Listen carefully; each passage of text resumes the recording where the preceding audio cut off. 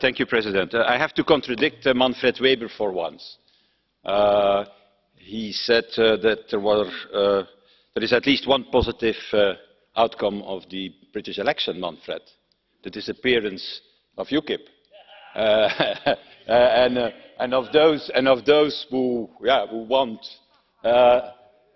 not only Britain out of Europe, who want to destroy the European Union from inside. But it's true, I think next week in the European Council there will be a lot of items on the agenda, but the main point of the agenda is, can we now start the negotiations on the Brexit? We are 3 years after the start of the debate.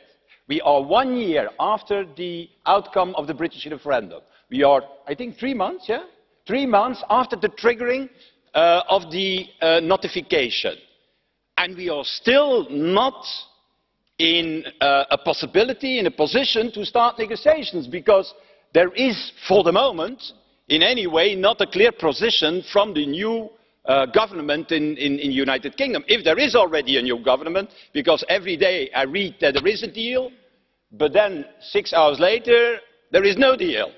And they are still discussing it. But there are 5 pressing questions that need to be answered on a short-term basis, Mr. Kamal. Maybe you can help the government to respond to them.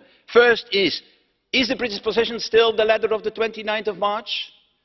Or will the new government take more into account the outcome of the elections, which was a little bit different than the hard talk of the letter of the 29th? And the second question is, will it be the opinion of the Tories, or will it be the position of the whole nation? Party interest or national interest? Because this is not about the Tories leaving the European Union. This question is about the UK leaving the European Union. And the third question, what with the Good Friday Agreement? What is the proposal? That a Good Friday Agreement can be still in place, that no hard border will be created between the Republic on the one hand and Northern Ireland on the other hand.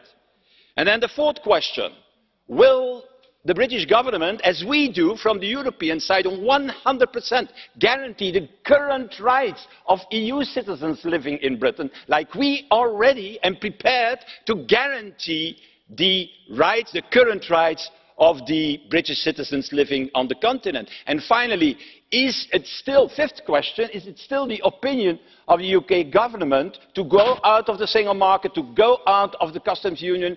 Is really that populistic illusion to limit free movement in Europe more important than, in fact, the prosperity and the fortune of the British workers, the British industry, the British companies and the British economy? Because let's face the reality. Already this Brexit has a negative impact on everybody in Europe, and especially on Britain. The growth, there is zero growth in the first quarter for the moment in Britain. It's 3 times less than in the last quarter of last year. And that because of what? Because of the uncertainty that has been created. So I think the time is now ripe that we receive from the British side clear answers on these 5 questions so that these negotiations can start. And I know yesterday Emmanuel Macron, the new French president, spoke about an open door.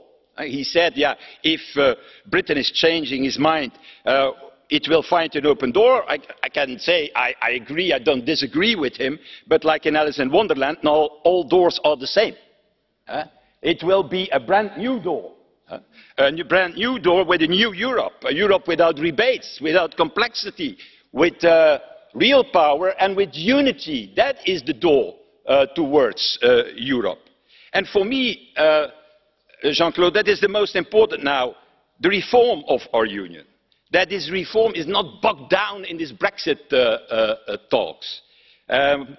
Brexit talks will look more for the moment, if I can tell you that, as the procession of Echternach. You are from Luxembourg, you can explain that maybe to everybody, what the procession of Echternach is. That is 2 steps forward and 1 step backward.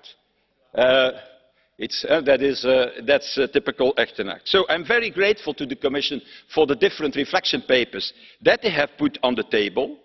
But the Commission is more than a think tank. I think the moment is now there, when we start these Brexit talks, to have also legislative proposals on the reform of the European Union, on defence, as you have done, on the economic and monetary union, but not only reflection papers, also legislative proposals. Don't give the space open to the Council. It's not the Council to fill in the space. It's the Commission who have to do it with legislative proposals. We have now a new president in France who is pro-European. We will have German election. That's the moment to go forward. We always say don't waste a good crisis. Well, don't waste also not a good election cycle too. Thank you.